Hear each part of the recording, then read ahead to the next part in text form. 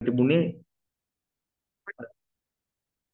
එක ඇවිල්ලා තිබුණේ මට මොනවද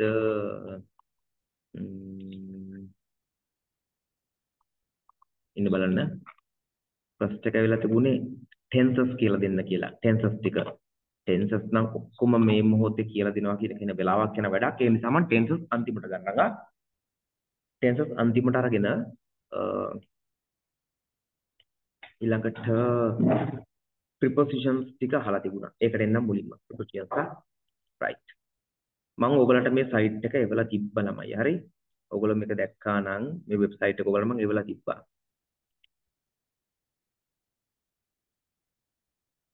මේකේ මේ දකුණු පැත්තේ තියෙන ඔක්කොම ග්‍රැමර් ටික මේකේ ක්වොලිටි එක ග්‍රැමර් තියෙනවා මම ඒක ඇවිත් මේක හොඳේ මේ සයිට් එක මරු එක්සලන්ට් මම කියන ඕගොල්ලන්ට ක්ලියර්ලි ඇහෙනවද නැද්ද කියලා පොඩි මැසේජ් එකක් දාන්න ඉතින් මට මොකද සාම කියන්න බෑනේ ඕගොල්ලන්ට මාවට ඇහෙනවද කියලා හොඳට ක්ලියර්ලි ඇහෙනවද නැද්ද කියන එක මැසේජ් එකක් දාන්න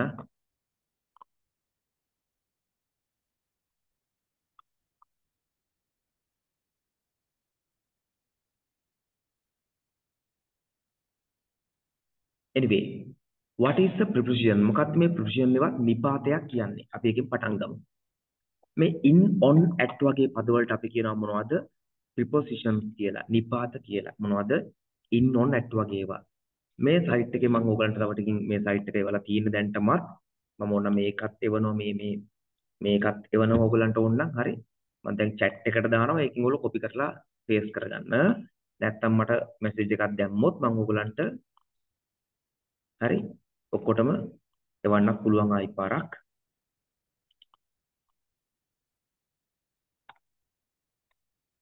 හරි බලන්න ඔක්කොටම ආව නේද කියලා මේක තමයි සයිට් එක මේ සයිට් එක ගොඩක් හොඳ quality grammar තියෙනවා ඒක නිසා මම ඒක හැමෝටම දැන් එවන්නේ කල්ලොත් වල තිබ්බා anyway මේ in on at වගේ පද මොනවද අපි කියනවා prepositions ඒවත් නිපාත කියලා මේකෙන් මොකද්ද වෙන්නේ අපි sentence එක පද සම්බන්ධය හදනකොට අර්ථාන්විතව පාවිච්චි කරනවා මේවා මේක direction පෙන්නනවා මේක nouns pronouns සහ phrases අනිකුත් වචන වලට සම්බන්ධ කිරීම තමයි mainly වෙන්නේ ඔන්න example එකක් ගත්තොත් for example මම කිව්වා කියලා හිතමුකෝ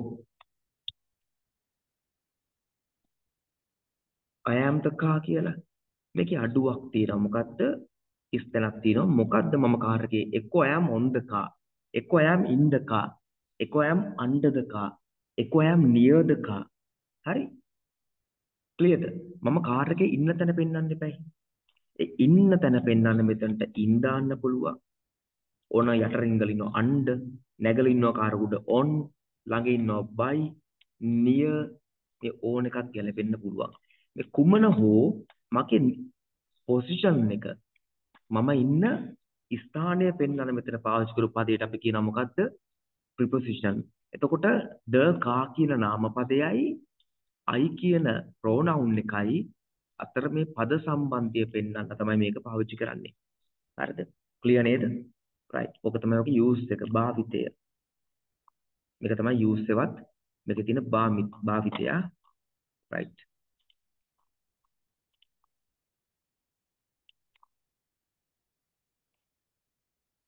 තප්පර දෙන්න මම user control එකට ගිහලා බලන්න මේ තව කී දෙනෙක් join වෙන්න ඉන්නවද කියලා මම ඒක බලන්න තුන්නේ මේ live.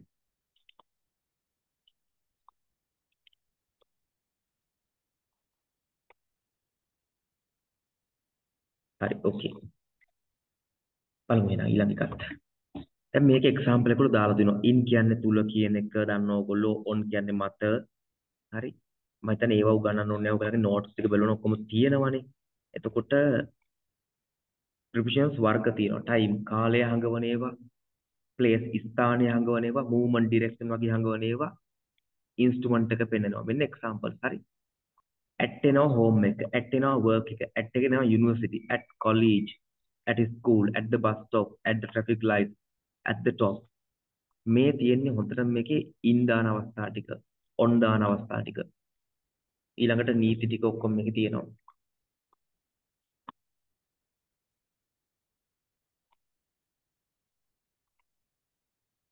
example ගොඩක් එක්ක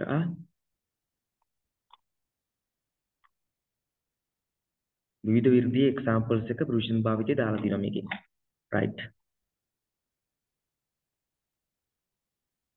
okay. preposition වල මීට වඩා දෙයක් කරන්න ඕනි නම් මට කියන්න මම එතකොට මේක දැන්ටමත් මම දාලා තින්නේ මේකෙන් උඹලට බලා ගන්න පුළුවන් ඔක්කොම ටික මට තියෙන්නේ නෝට් එක කියලා දෙන විතරයිනේ ලිස්ට් එකක් preposition මේකේ තියෙනවද බලමුකෝ ලිස්ට් එකකුත් තව full ලිස්ට් එකක් ඒකත් තිබ්බොත් තව රේසිය ඔයගලන්ට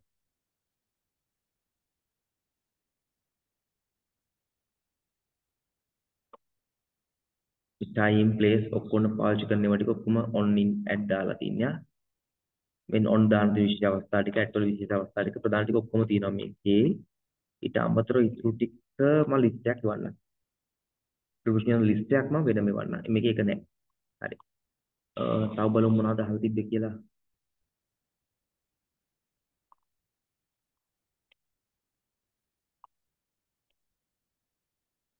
beside කියන්නේ පැත්තකින් අසලින් කියන එක තෙදාරා beneath කියන්නේ යටින් කියන එක හරි පුන්සරා එකම WhatsApp දාන්න මම වට එක වෙනම දාන්නම් ඊළඟට තව අහලා තිබුණා suffixes කියන එකනේ suffixes කියන එකයි affixes වලින් පටන් ගමු ජාත් දෙකම ඊළඟට passive voice අහලා තියෙනවා එක්කෙනෙක් tense අහලා තියෙනවා හරි ඒ ටික ඔක්කොම කියලා දෙන්න suffixes ඒ කියන්නේ affixes කියන එකට අපි යමු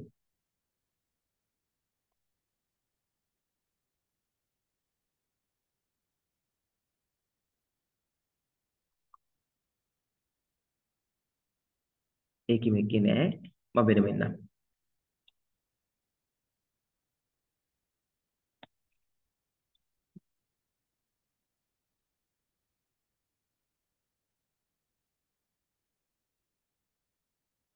affixes කියන අපි වෙනම එමු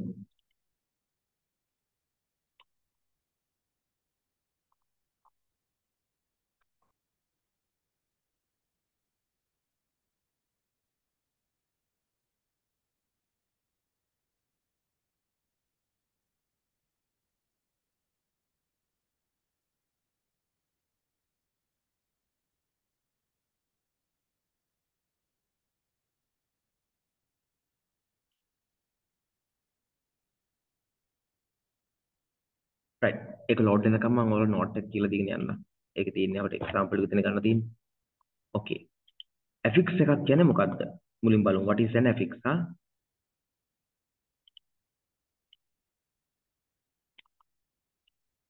මේක මේ තව ටිකකින් 9:45 වලට හරියටම නවතිනවා මොකද හේතුව මම දැන් සල්ලි දීලා තියන් ඉන්නේ නැහැ zoom එක නැවතිච්ච ගාම same link ඔය link එකෙන්ම join වෙන්න පුළුවන් ඔයගලන්ට නැත්නම් මම link එක අලුතින් දාන්නත් ඉඩ තියෙනවා but මේක මම හිතනවා පුළුවන් වෙයි කියලා බලමු anyway affixes පුතේ වර්ග ප්‍රධාන දෙකයි prefixes සහ suffixes කියලා ඒවා නම් වෙනවා හරි මොනවද මේ ඒක බලමු දැන් ඊළඟට pre කියලා කියන්නේ පෙර සිංහලෙන් පෙර කියන මට සිංහල ටයිප් කරන කරදින්න මම පෙර කියලා ගහනවා ඕගොල්ලෝ මට පෙර කියලා ඕන ටයිප් කළේ උදම් මේකට එක දාන්න හොඳේ මට ටිකක් කරදරයි වැඩි එකයි සිංහල ටයිප් සෙටින් කියන එක හරි වදයක් වදන්න ඕන ඔයගොල්ලෝ දන්නවා මාත් එකට කරලා so pre කියන්නේ පෙර කියන එක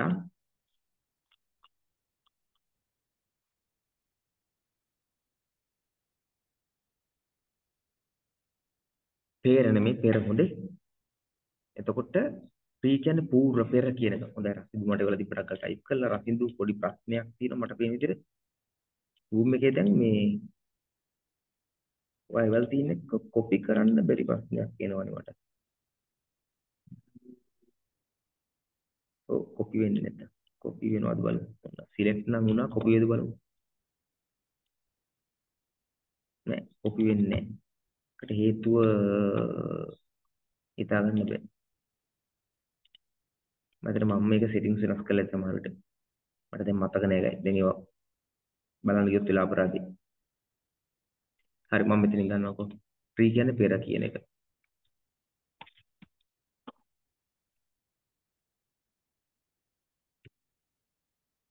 එතකොට prefixes වලින් මොකද්ද කරන්නේ? පෙර දානවා.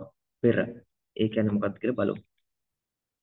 ඔන්න පූර්ව පෙර yes පුතේ. තුන්සර හරියට හරි. අපි call කියන්නේ අමතනවා. call කියන්නේ අමතනවා. දැන් මට අමතනවා කියන එකට කෝල් එකට මට ඕනි ඉස්සරහට කෑල්ලක් දාන්න. බලමුකෝ මම කර දානවා రీ කියන එක. recall. දැන් අලුත් වචනයක් හදුනා. recall. මොකක්ද වෙනස? call කියන්නේ verb එකක්. call කියන්නේ මොකද්ද?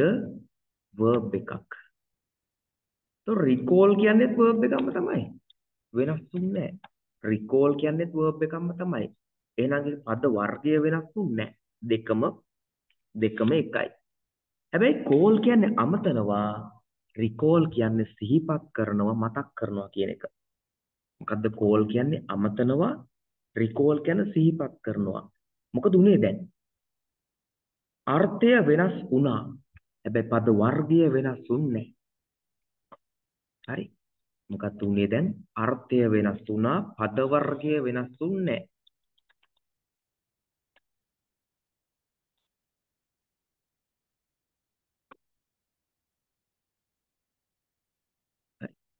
call කියන්නේ අමතනවා,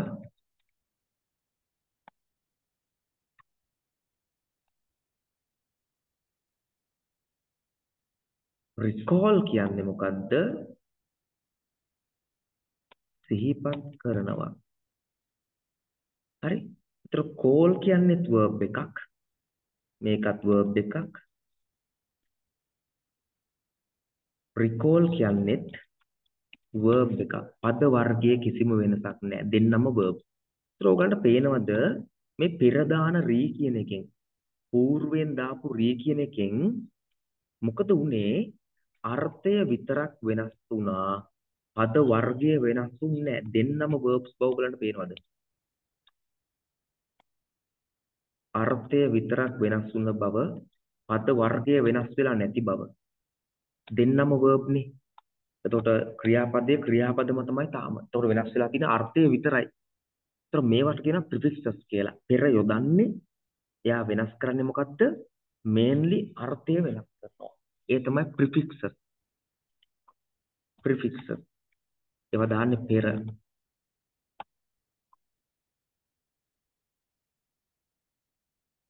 ඊළඟට අපි suffixes වලට.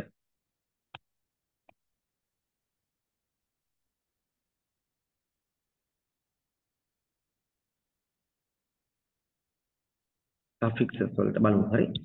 suffixes දාන්නේ කොහොමද? පසු. පෙර දාන්න බෑ. ඒවා දාන්නේ කොහොමද? පසු. යම් පදයකට පසු.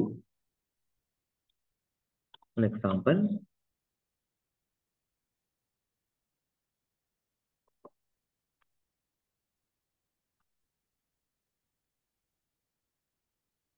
callම ගන්නම් මම. call කියන එකම ගන්නම්. ඒකට දානවා er. දැන් ඔන්න වෙනස් වෙච්ච දේවල් බලමු. දැන් ඇත්තටම call කියන්නේ කලින් එකම තමයි. මොකද්ද? අමතනවා. හැබැයි දැන් අර්ථය විතරක් නෙමෙයි වෙනස් වෙනවා. බලන්නකො call කියනකොට. හරි. call කියන්නේ අමතනවා. call කියන්නේ අමතන්න. අර්ථය වෙනස් වෙලා. හරි. ඒක විතරද වෙනස් වෙන්නේ? ඒක විතරද මේක වෙනස් වුනේ? නැහැ. call කියන්නේ කලින් වගේම තමයි verb එක. දැන් call කියන්නේ noun එකක්, නාම පදයක්. පද වර්ගයක් වෙනස් වුණා. පද වර්ගයක් වෙනස් වුණා. මොනවද? verb එක noun එකක් බවට වෙනස් වුණා. දැන් කලින් තිබ්බ verbම තමයි. කලින් දෙන්නම verbs. මෙයක් verb එකක්, call කියන්නේත් verb එකක්, recall කියන්නේත් verb එකක්. ඒතර වෙනස් වුණේ අර්ථය විතරයි. දැන් call කියන එක call වෙනකොට අර්ථය විතරන්නේ verb එක noun වුණා. ක්‍රියාපදේ නාම පදයක් වුණා. එතකොට පැහැදිලිව පේන්නනේ ඔයගලන්ට අර්ථය විතරක් නෙවෙයි පද වර්ගයක් වෙනස් වුණා කියලා. ඒක තමයි suffixes කියන්නේ. ක්ලියර් නේද? තව වර්ගයක් තියෙනවා infixes කියලා කියනවා සමහරු ඒවට. සමහරු midfixes කියනවා. සමහරු circumfixes කියලා කියන එක නම් තියෙනවා. ඒ වෙනස් වෙන්නේ මොකද්ද? මැද. මොකද්ද ඒකදි වෙනස් වෙන්නේ? මැද. මැද වෙනස් වෙනවද? ඔව් වෙනස් වෙනවා. කොහොමද? අපි ගත්තොත් man ගේ plural එක මොකක්ද පුතේ? men මැද වෙනස් වෙලා හැදුනේ මැද. ගොඩක් වෙලාට මේකද වෙන්නේ සිංගියුලර් එක ප්ලුරල් කරන ක්‍රම දෙනවා man men වෙනවා. හරිද? goose geese වෙනවා. මතකද ඔයාලට මේ සෙට් එක? මේ මැද වෙනස් වෙන සෙට් එක. man men වෙනවා. goose geese වෙනවා. මතකද කියලා මම දන්නේ මතක් කරගන්න. මතක නැත්නම් හරි. tooth මොකද වෙන්නේ? teeth වෙනවා. අන්න ඒවා තමයි ගොඩක් වෙලාට මේ මැද වෙනස් කරන ඒවා. clearද? right මම note එක chat එකට දානවා හැමෝටම. okay දැන් අපි බලමු මේ වෙබ්සයිට් එකේ අපිට මොනවද ගන්න පුළුවන් කියලා. මේක හොඳ එකක්. grammarly.com මේක ගන්න දේ ගොඩක් තියෙනවා. මේ right ඒකේ note එක තියෙනවා මොනවද වර්ග කියලා. infixes තියෙනවා. circum මම කියව නම් ටික infixes circumfixes ඔක්කොම ටික මේක දාලා තියෙනවා. ඊළඟට FAQs ටික තියෙනවා. ඔච්චරයි ඒකේ තියෙන්නේ. හරි. list එකක් ඕන නම් අපිට a list of affixes කියලා ගහන්න වෙනවා. ඔයගොල්ලෝ list එකකුත් ඕනිද?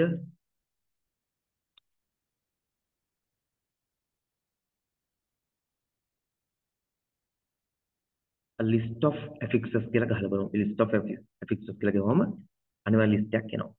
හරි. එකක් බලලා ඊට පස්සේ අපි ඊළඟ ප්‍රශ්න වලට එමු. ඊළඟට අහලා තිබ්බේවට.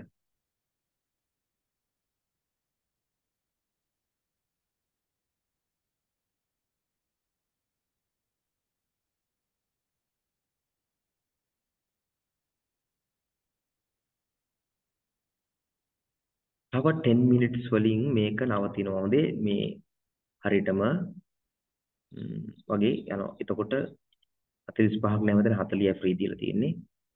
so එතකොට ආයි මේ link එකෙම join වෙන්න පුළුවන් වෙයි. හොඳේ බැරි වුණොත් මම අලුත් එකක් යවනවා but mostly මේකෙන් පුළුවන් වෙයි. හරි.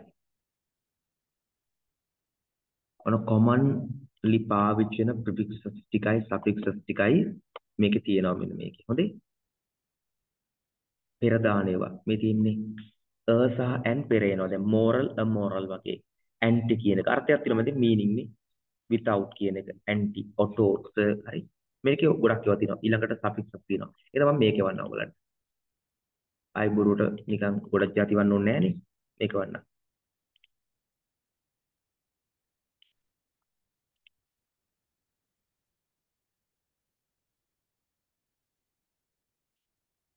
හරි.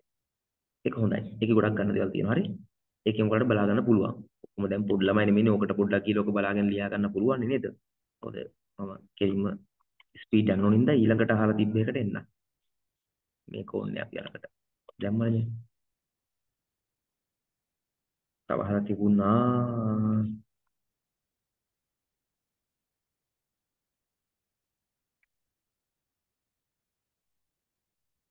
passive voice tenses එතකොට PPV කියන එක. right. okay. passive voice කරනකොට PPV කරන්න වෙනවා. ඒ නිසා passive voice වල ඊළඟට එමු. එතකොට tenses ටිකම අනේ tenses ටික ඕන කියලා දෙලින් අපට කළා.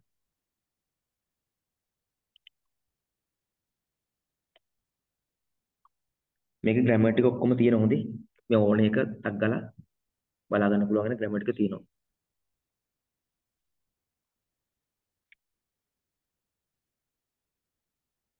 right. එක simple present සරල වර්තමාන කාලය. එක simple present ඒවා සරල වර්තමාන කාලය කියන්නේ අපි හැමදාම හෝ නිතර නිතර හෝ සාමාන්‍යයෙන් කරන ක්‍රියාවල්. ඕකේ තෙනුජ simple present කියන්නේ මොකද්ද? සරල වර්තමාන කාලය. සාමාන්‍යයෙන් කරන ක්‍රියා, හැමදාම කරන ක්‍රියා, නිතර නිතර කරන ක්‍රියා අන්න ඒ වගේ ඒවා.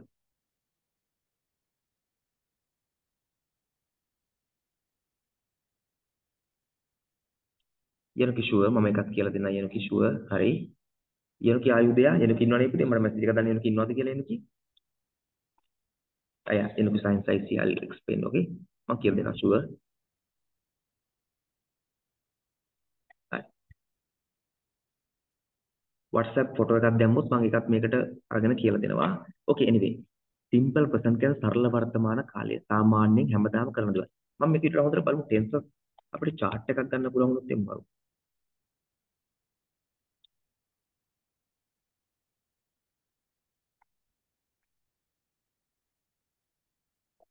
simple past සරල අතීත කාලය. present continuous මේ මොහොතේ කරන ක්‍රියා. හරි. මේක ඇත්තටම ඕගොල්ලෝට මම කියලා දුන්නා ටියුට් ගොඩක් කරා ඒ ටික පොඩ්ඩක් බලාගෙන තිබ්බනම් ලේසියි. නමුත් මේ දැන් එකපාරට ටෙන්සස් කියන ලොකු ගැඹුරු කතාවක් හොඳේ. ටෙන්සස් කියලා කියන්නේ එකපාරට මිනිත්තු වෙනව ගරලා කොට දාන්න පුළුවන් එකක් නෙමෙයි ළමයි. එන කතාවක් වෙලා ගොඩක් යන එකක්. බට් දැන් අර අහපු නිසා මම chart එකක් කරන් ටක් කරලා කියලා දෙන්නම්.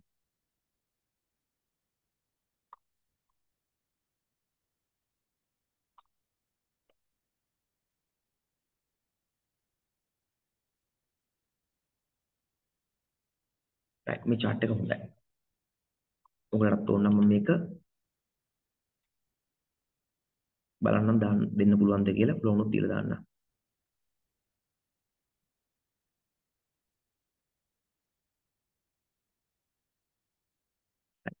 okay simple present කියන්නේ මේ හැමදාම කරන දේවල් ගොඩක් වෙලාවට ඒවා අඳුර ගන්න පුළුවන් මෙන්න මේ වචන වලින්. simple present කියන්නේ මොනවද? හැමදාම කරන ක්‍රියා ගොඩක් වෙලාවට හැමදාම නිතර ඉඳ හිට වගේ කරන ඒවාට අපි කියනවා simple present කියන්නේ වර්තමානයේ සාමාන්‍ය කරන ක්‍රියා. ඒ වගේම මේකේ නීති තමයි I එකයි බහුවචන එකයි ක්‍රියාපදයට මුකුත් එකතු වෙන්නේ නැහැ. නමුත් ඒක වචනයක ක්‍රියාපදයට එස් වෙනවා. ඒකට simple present හරිනේ. ඊළඟට present progress එක present continuous කියන එක මේ මොහොතේ හෝ මේ දිනවල පමණක් සිදු කරන ක්‍රියා. මොනවද? මේ මොහොතේ හෝ මේ දිනවල පමණක් සිදු කරන ක්‍රියා. මේ මොහොතේ හෝ මේ දිනවල පමණක් සිදු කරන ක්‍රියා. හැමදාම කරන්නේ නෙමෙයි. එක්ක මේ මොහොතේ විතරයි නැත්තම් මේ දිනවල විතරක් කර ඉන්නවා. එතකොට ඒක අනිවාර්ය ලක්ෂණයක් තමයි මොකද්ද? am is එක verb එකට ing. මෙන්න මේ පද තියෙනවා now කියන එක at the moment. ඒ වාක්‍ය හඳුනා ගන්න පුළුවන් අපිට දැන් ගොඩක් වෙලාවට ප්‍රශ්නේ ඉන්නේ වාක්‍ය හඳුනා ගැනීමනේ. වර්ගය මොකක්ද කියලා හඳුනා ගන්නනේ. මෙන්න මේ වචන තියෙනවා නම් ගොඩක් වෙලාවට එක simple present. මේ වචන තියෙනවා නම් ගොඩක් වෙලාවට simple present. හරි. මේ වචන තියෙනවා නම් ගොඩක් වෙලාවට එක present continuous. ඒ කියන්නේ am is එක verb එකට ing එනවා. am is එක verb එකට ing එනවා. ඒතර I එක am, plural එක are, singular එක is කියන එක ඔයගොල්ලෝ දන්නවා. තා පොඩි වෙලාවකින් තමයි මීටින් එක end වෙයි. ඊට පස්සේ ඔයගොල්ලෝ ආයි same link එකෙන් join වෙන්න පුළුවන් කියලා මම හිතනවා. බොහෝ දුරට බැරි වුණොත් මම බලන්නම්. බොහෝ දුරට පුළුවන් වෙයි. හරි? okay anyway තව මිනිත්තු 10ක් වගේ තමයි තියෙන්නේ බලමු. හරි anyway ඊළඟ බලන්න අපි ඊළඟ simple past කියන්නේ සරල අතීත කාලය. simple past කියන්නේ සරල අතීත කාලය. කොහොමද අතීත කාලය සරල පැත්තකින් කියනකො ඒක තේරෙන්නේ නැත්නම් අතීත කාලය. අතීතයේ කරපු ක්‍රියා. ඒ කියන්නේ දැන් අපි හැමදාම කරන දෙයක් ගමුකෝ. I go home කියන එක මම ගෙදර යනවා හැමදාම. ඒක අතීතයට ගියාම I went home. ඒක අතීතයට ගියාම මොකද වෙන්නේ? I went home වෙනවා. මොකද ඒක ගිහිල්ලා ඉවරයිනේ එතකොට. හරි? ඒක එතකොට මොකද වෙන්නේ? ඒක I went home වෙනවා. අන්න ඒ වගේ අතීතයට ගියපු ක්‍රියාවක්. හරි? අතීතයට ගියපු ක්‍රියාවක් මොකද්ද වෙන්නේ? එතකොට simple past වගේ වෙනවා. ඒකෙදි ලක්ෂණ තමයි ගොඩක් වෙලාවට ක්‍රියාපදෙදි ed එකතු වෙනවා. ගොඩක් වෙලාවට ක්‍රියාපදෙ ed නම් මෙන්න වචන තියෙනවා. yesterday, last, ago, in කියලා මොන හරි අවුරුද්දක් වගේ ඒවා තියෙනවනම් අන්න අඳුර ගන්න පුළුවන් මේක past tense කියලා. අද ක්ලාස් එකෙත් කතා කරා. yesterday තියෙනවනේ ඒක simple past කියලා. හරි? මේ ටිකේම ක්ලාස් වල කියලා දුන්නා. මතකද කියන එක පොඩ්ඩක් බලන්න. මම හිතනවා මතකයි කියලා මොකට හොඳේ. හරි anyway. සමහර තැන්වල ed එන්නේ නැහැ. දැන් අපි උදාහරණයක් ගමුකෝ. ඔයගොල්ලෝ දන්නවා කෝල් කියන එකේ අතීත කාලය මොකද්ද? මාත් chat වල chat එක ටක් කරලා දාගෙන එහෙම එවන්න මට. කෝල් කියලා ed දාන්න. හැබැයි අපිට go එකට ed දාලා god කියන්න පුළුවන්ද? go එකේ අතීත කාලයේ විදියට go එකට ed දාලා god කියන්න පුළුවන්ද? go එකේ අතීත කාලයේ god මෙහෙම කියන්න පුළුවන්ද? නැහැ. මොකද්ද? went. හැම දිස්සෙම අතීත කාල හදද්දි past tense හදද්දි අපිට ed දාන්න බෑ පුතේ. ed දාන්න පුළුවන් අවස්ථාවක් තියෙනවා, ed දාන්න බැරි අවස්ථාවක් තියෙනවා. මම හිතනවා ක්ලියර් කියලා. ed දාන්න පුළුවන් අවස්ථාව වගේම ed දාන්න බැරි අවස්ථා කියලා වර්ග දෙකක් තියෙනවා. මොකද සමහර පදවලට අපිට ed දාන්න බෑ ඒකයි. මොකක්ද හේතුව මේකට? සමහර පදවලට ed දාන්න බෑ. හරිනේ? ඒ ed දාන්න බැරි ඒවා තියෙනවා. අන්න ඒක මතක තියෙන්න ඕනි. right? එතකොට past tense අඳුරගද්දි පරිස්සම් වෙන්න. මොකද හේතුව සමහර ක්‍රියාපද වලට ed දාන්න බැරි නිසා අපිට කාලය අතීත කාල වෙනකොට සමහර වෙලාවෙ ed නැහැ. ed නැහැ කියලා බය වෙන්න එපා. දැන් go එක වෙන්න වෙද්දි ed නැහැ. හැබැයි past tense අතීත කාල. අන්න ඒ වගේ. මේකෙදි නීති මුකුත් නෑ. I will you they he she it මොකක් එක වුණත් ක්‍රියාපදේ අතීත කාලේ විතරයි. ඊළඟට තියෙනවා past continuous වත් past progressive කියන එක. ඒ තමයි was were එක ing කියන එක. was were එක ing කියන එක. හරි? ඊළඟට තියෙනවා simple present perfect එක. ඒ කියන්නේ have has එක ppv එන එක. හරි? right. මේ chart එක මම දාලා තියෙන්නේ මේකේ ගොඩාක් දේවල් මේ දැන් 7 8 9 ළමයිටනේ මේක mainly target කරන්නේ. So 6 7 8 9 ළමයිට mainly ඕනේ simple present. ඒ කියන්නේ හැමදාම කරන ක්‍රියා. ඒ කියන්නේ පළවෙනි එක. ඊළඟට present continuous. මේ වෙලාවේ කරන දේවල් simple past, past continuous. ඔක දැන් mainly ඕන වෙන්නේ. තව ඕනනම් මේක ඕනි වෙන්නේ මොකද්ද? මේ වනකට සිදු කර අවසන් කර ප්‍රතිඵල තියෙන ක්‍රියා. ඒ කියන්නේ have has එක ppv. ඔන්න දැන් ppv එක. මොකද අර පුංසරහපු ppv එක උතනින් තමයි එන්නේ.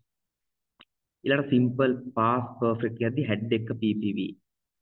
ඊළඟට will එක will future will එක එනවා future simple එක simple future කියන්නේ will එක ක්‍රියාපදය will go යාවි අන්න ඒ වගේ මේ chart එක තියෙන නිසා